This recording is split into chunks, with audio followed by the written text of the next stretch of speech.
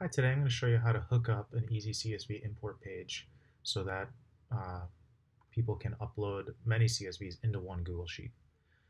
So let's get started. I have a destination Google Sheet here with the column names. I also have some magic columns here that easy CSV will nicely fill out, but we'll go over that in a minute.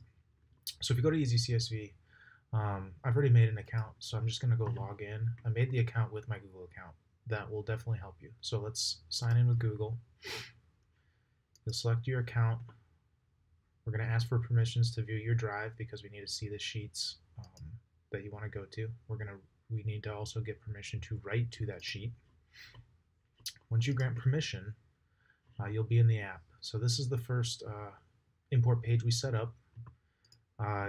If this is your first time signing in, you'll get a nice easy setup flow where you can use an example spreadsheet like this one to set this up. You'll see this one has 3 columns here: name, email address, and phone number. That's how I set this up. You'll see that right here. Those columns of the sheet you want to import should match exactly the destination column names. So let's take a look. Once you're in here, you would go into sheet details and you're going to choose post imports to Google Sheets where you want to send the data. What you'll do is you'll find the sheet that you set up.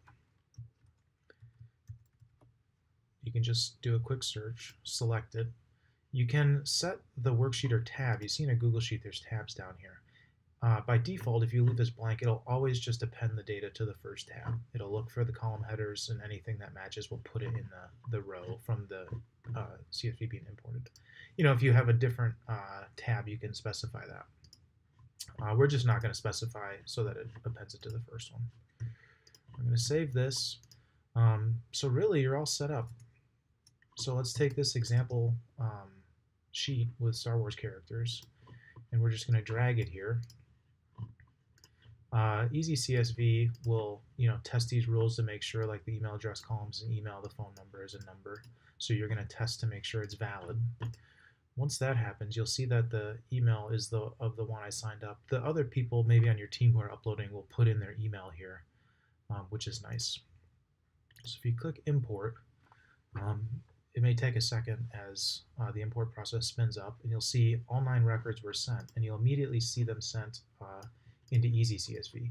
This is the data from the file. This is the data from the import that easy CSV can magically put in for you. You'll see it's kind of nice because you can see who actually did the import based off that email field. You'll also get this unique ID. So if somebody does like 10 imports a day, this column will be set different per import. So in case there's like a bad import or something, you can go like, oh, which one was bad? You'll get an email to, and you can match up the ID and say anything with this you can delete from your sheet, or change something from the sheet. Also, the import time can be set, which is awesome because then you can see like, oh, when did this person import this? Now, these magic column headers, if you look at the docs here, which are in the footer of our public page, Google Sheets plus Easy CSV, you'll see how to set this up. You'll also see what the magic columns are. So like these all can be these column names. You'll see importer email, and it'll tell you what it'll fill out. I would recommend always having the importer email, CSV import, and import time here, unless import email is like your users of your app and you don't want this email visible to your team or anybody externally, and the sheet isn't locked down enough. I would say don't put this in there then. Everything else is pretty good.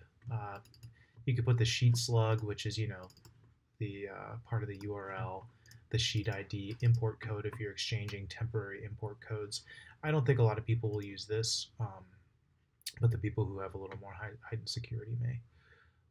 And that's all it really takes. You'll just set up the sheet.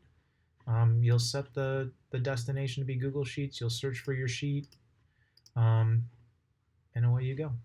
Thank you. Bye.